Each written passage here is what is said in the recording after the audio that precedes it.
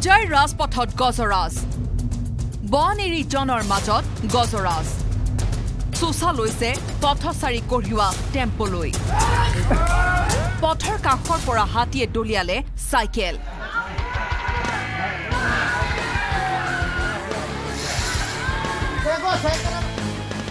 ৰাজ্যৰ প্ৰান্তে প্ৰান্তে হাতী মানুহৰ সংঘাতে ধাৰণ কৰিছে ভয়ংকৰ ৰূপ প্ৰথমেই চাওক এই দৃশ্য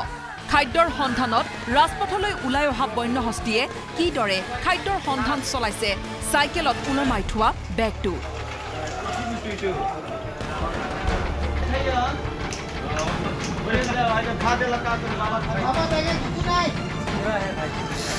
একো খাবলৈ নাপায় চাইকেলখন দলিয়াই খুব উজাৰিছে হাতীটোৱে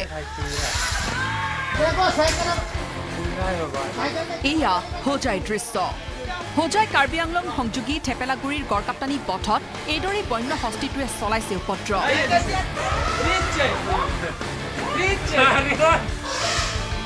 কেৱল ৰাজপথেৰে পাৰ হৈ যোৱা লোকক চোচা লোৱাই নহয় পথচাৰী কঢ়িওৱা বাহনলৈও হাতীয়ে লৈছে চোচা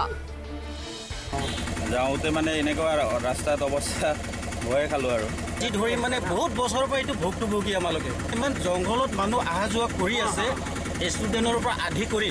সকলো অহা যোৱা কৰি আছে এই ৰাস্তাটো কিন্তু আজিলৈকে মানে ফৰেষ্ট ডিপাৰ্টমেণ্টৰ আজিলৈকে স্কটটো মই একো পোৱা নাই এইখিনি খাদ্যৰ সন্ধানত ওলাই অহা হাতীটোৱে কেইবাদিনো ধৰি থেপেলাগুৰিৰ কাল ভৈৰৱী আশ্ৰমৰ পুৰোহিতৰ কাষতে অৱস্থান কৰি আছে কিন্তু কোনো অনিষ্ট কৰা নাই পুৰোহিত गणेश बाबा हमारे ताल खोदाई आए खोदाई फल खाई जाए কিন্তু আমাৰ ইয়াত তেনেকৈ দিছে মানুহে অলপমান উৎপাত কৰাৰ কাৰণে গণেশ বাবা অলপ উৎপাত কৰি যায়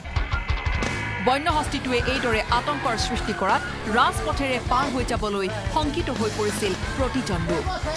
বন বিভাগৰ লোকে বনাঞ্চললৈ হাতীটো খেদি পঠিওৱাতহে স্বস্তিৰ নিশ্বাস পেলাইছে অঞ্চলবাসীয়ে হোজাইৰ পৰা Pranab Sharma news 18 Assam north east